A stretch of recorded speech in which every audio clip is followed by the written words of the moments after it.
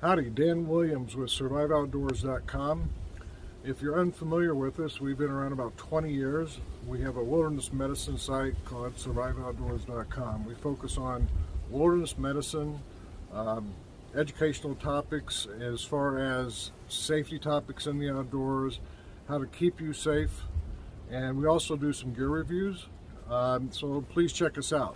Today we're going to talk about mosquito and tick repellents, and we're going to discuss a little bit of deception in advertising. Hope you can save a buck and get the best mosquito repellent that you can find. The first one out of the box is Deet diethyltoluamide, and that was developed in 1944 by the U.S. Department of Agriculture.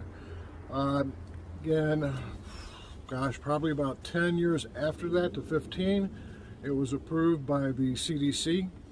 Its initial formulation was used for the U.S. military, and then it got approved for commercial use across the United States. It comes in a variety of different percentages, and that's what we want to address. So it comes from 7%, 15%, 30%, up to 100% DEET. There's a lot of misconceptions about DEET in the spray that you've been using probably for years.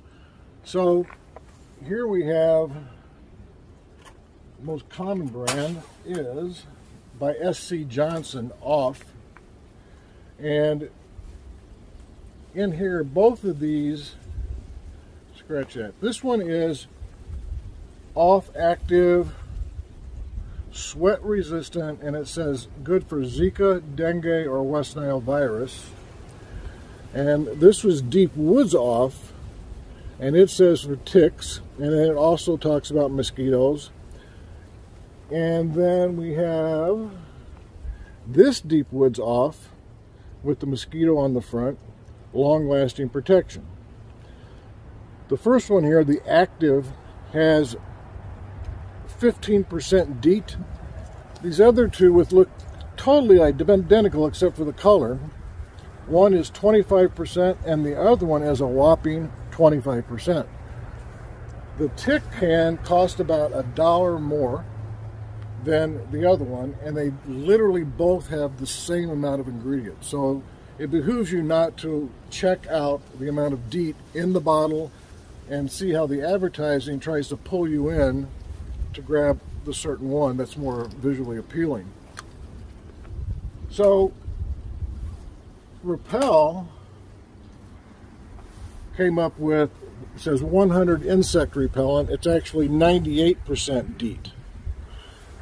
So what does all that mean? So how the diethyltoluamide works, it basically masks carbon dioxide and lactic acid coming off of the body, and so the mosquito or tick basically is not going to locate you. The CDC recommends about 30% DEET, and they also recommend no DEET under 2 months old. Well, Survive Outdoors, we recommend basically no DEET under 6 months old. And the percentage of DEET is really interesting. The vast majority of people I talk to think that the higher percentage of DEET is stronger, and that's not the case at all. The 100% DEET and 25% DEET does the exact same thing. The only difference is that the 100% DEET should last about 12 hours versus the 25% DEET. You should probably respray every 4 to 6. And if you're under 15% DEET, then you probably should do it every 2 hours. So for kids, like this Cutter All in the Family insect repellent, it has 7.0% DEET. And I recommend that for little tykes and kids. That would be totally fine. When you go to a higher percentage of DEET, the skin, and it's going to be on your skin longer, then the skin's going to absorb more. And it's also important to note that usually in 24 hours, your body basically urinates out anything that's absorbed. And studies show it only absorbs about 6%. And that's not bad at all. But at higher concentrations, there's been some evidence that it can affect the kidneys, especially in children, if you're going to use 100% DEET. That's why it is not recommended in children at that percentage. Excuse me. The other thing that we found out in the field of medicine, about in 2010, we learned that dengue fever, the mosquito that carries dengue fever, is basically insensitive to DEET. Doesn't work. You can search that and you'll find a lot of different areas on the web which confirms that. And this bottle this can came out about 2017, and it says Zika, dengue, or West Nile. Well, not true.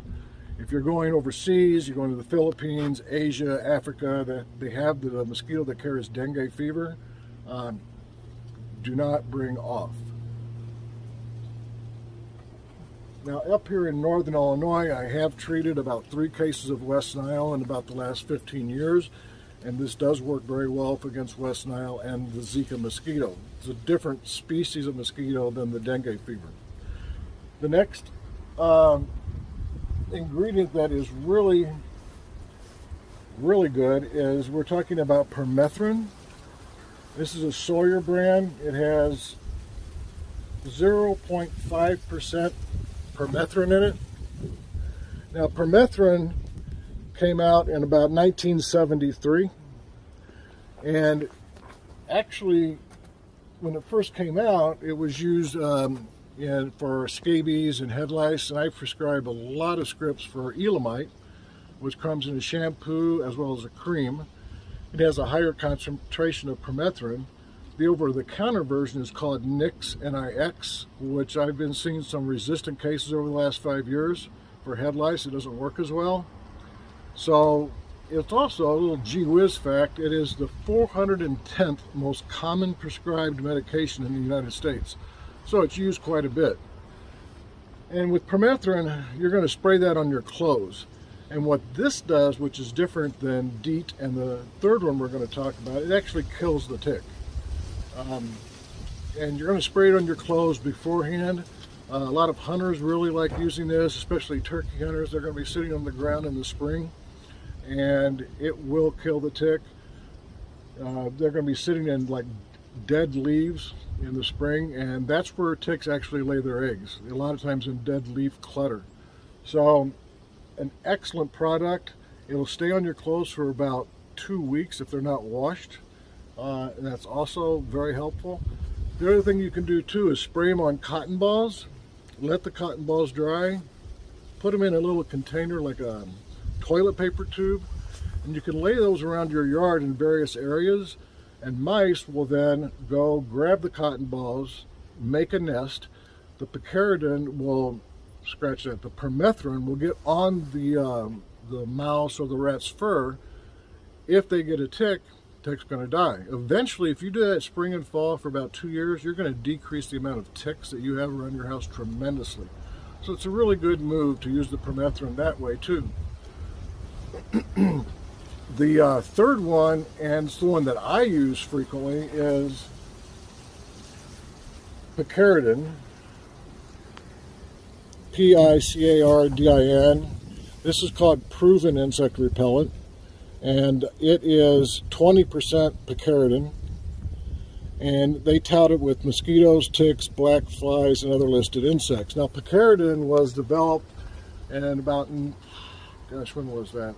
I want to say in the late 90s by Bayer, and in 2001 it was manufactured in Australia for the Australian Armed Forces. It didn't get approved in the United States to about 2005, I believe, 2006. I may be a little off on that year. And 20% is the recommended for a Picaridin. And you can put this right on your skin. It has, it's colorless, it's odorless. Kids like this a lot better than the spray with the DEET in it. It has less skin sensitivity than DEET. I've had a few cases that came into the clinic where the kids would have a rash from a sensitive reaction from the DEET. So this is really an awesome little product, and it's the one that I really recommend with Survive Outdoors. The one thing I wanted to talk about on ticks is what ticks do is they quest. It's called questing. They'll climb up a blade of grass or a limb, and they'll literally just have their front legs out, ready to grab on a mouse, a deer, a human. And it is that behavior that where the permethrin is going to come in handy, that they're just not going to want to attach on you, okay? As opposed to the Deet and the Picaridin. So this is really beneficial for the ticks, and they're going to fall off and not want to be any part of you. Now I want to mention eucalyptus and citronella candles. For all my natural individuals out there, I hate to break the news to you, it is not effective when compared to these other products at all. Especially if you're in a heavy area with ticks or mosquitoes, I would not recommend that. There is a product by Avon I need to mention called Skin So Soft. Skin So Soft I recommend for one bug only, and that is flying midges. Up in northern Wisconsin, northern Michigan, northern Minnesota, they're called no-see-ums. They're very tiny little flying insects, probably twice as big as a pinhead, and they have a life cycle of about 3 weeks. And when they bite you, you most likely will have a hypersensitive reaction. You'll get a little wheal, a lump, redness, and they itch like hell, I'm telling you. So I get probably 15 to 20 people in the clinic every spring from biting and flying midges, but usually by end of May, 1st of June, they're completely gone. But they are a pain. One other product is called IR3535, and that's been out a few years. That is also a really good product. It's not Deet, it's not Picaridin. However, there's a red flag on that where it does cause a lot of eye irritation. And if you remember being a little kid and your dad was taking you fishing, you'd spray that off and it'd get in your eyes and it'd burn for a little bit. It really turns you off of it. Well, this is even worse than Deet. So yes, it works well. I'm sure I will get questions about it, but it does have a pretty high level of eye sensitivity. So that's our products. That's it, the 3 main ones. If you have any questions or you got some recommendations, leave them in the comments below. And until our next video, keep your eyes on the horizon, your face to the wind, and stay safe, guys.